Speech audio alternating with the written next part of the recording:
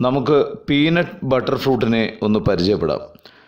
കടലയുടെ രുചിയുള്ള ഒരു പഴമാണ് പീനട്ട് ബട്ടർ ഫ്രൂട്ട്. നന്നേ പച്ചയായിരിക്കുമ്പോൾ തന്നെ കഴിക്കാൻ കടലയുടെ നല്ല രുചിയാണിതിന്. അധികം പഴുത്താൽ വലിയ രുചിയൊന്നും തോന്നാത്ത ഒന്നാണ് പീനട്ട് ബട്ടർ ഫ്രൂട്ട്. പച്ചയായിരിക്കുമ്പോൾ കറി വയ്ക്കാമെന്നും പറയുന്ന പീനട്ട് ബട്ടർ ഫ്രൂട്ട് ഒരു വിദേശ പഴമാണ്. നഴ്സറികളിൽ ഇതിൻ്റെ തൈകൾ വിൽപ്പനയ്ക്കായി വരുന്നതുകൊണ്ട് ഇപ്പോൾ നമ്മുടെ നാട്ടിൽ മിക്കയിടത്തും തന്നെ പീനട്ട് ബട്ടർ ഫ്രൂട്ട് കാണാൻ കഴിയുന്നുണ്ട്. പഴുത്ത കായിലെ വിത്തുകൾ ഉപയോഗിച്ച് നമുക്ക് തൈകൾ ഉണ്ടാക്കാം. 1 വർഷത്തിന് ശേഷം പറിച്ച് നടാവുന്നതാണ്. വളരെ വേഗം കായ്ഫലം ലഭിക്കുന്ന ഒന്നാണ് ഇത്.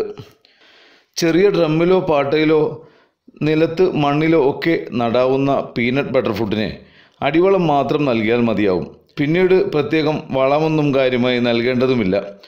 വളരെ വേഗം കായ്ഫലം ലഭിക്കുന്ന ഒന്നാണ് പീനട്ട് ബട്ടർ ഫ്രൂട്ട്. 2 വർഷം കൊണ്ട് പലയിടത്തും കായുണ്ടായി കാണുന്നുമുണ്ട്. പീനട്ട് ബട്ടറിൻ്റെ രുചിയുള്ള ഇതിന് പ്രത്യേക പരിചരണത്തിൻ്റെ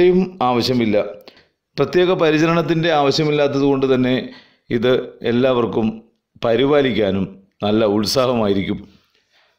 പുതിയൊരു വീഡിയോയുമായി നമുക്ക് വീണ്ടും കാണാം.